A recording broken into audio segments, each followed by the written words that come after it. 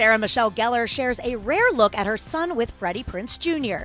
Yeah, Sarah took to the gram to celebrate her son Rocky's 11th birthday on Wednesday, sharing these sweet throwback pics from his childhood. And writing, "From the moment you came racing into our life, you have made everything better and funnier. Your laugh is infectious, your jokes are the best, and your spirit is everything.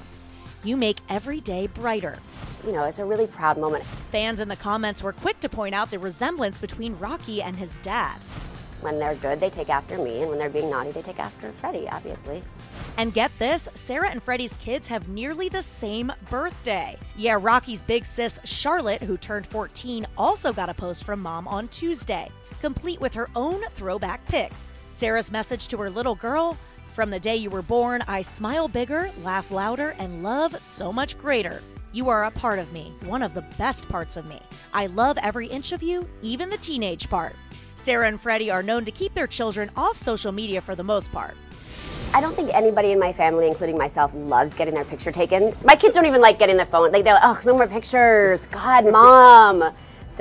But back in July, Sarah shared a rare glimpse of the kiddos while on a family trip to Florence, Italy.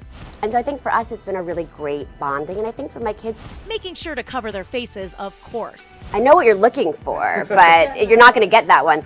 When it comes to Sarah and Freddie, the couple's been married for over 20 years. After meeting in 1997 while filming the hit thriller I Know What You Did last summer. Is he dead? I don't know. Freddie Prinze Jr. He's one of my best friends, and I would be anywhere for him. Yeah, Sarah and Freddie have become one of Hollywood's longest-lasting couples. What is the secret other than your cooking? Doing it every night. No? And making me laugh, I guess, yeah. Humor, man, humor. Don't share a bathroom. Don't share a bathroom is a great That's my best tip. advice whenever I say don't share a bathroom. But for people who can't afford that, and that's most of y'all out there, laugh.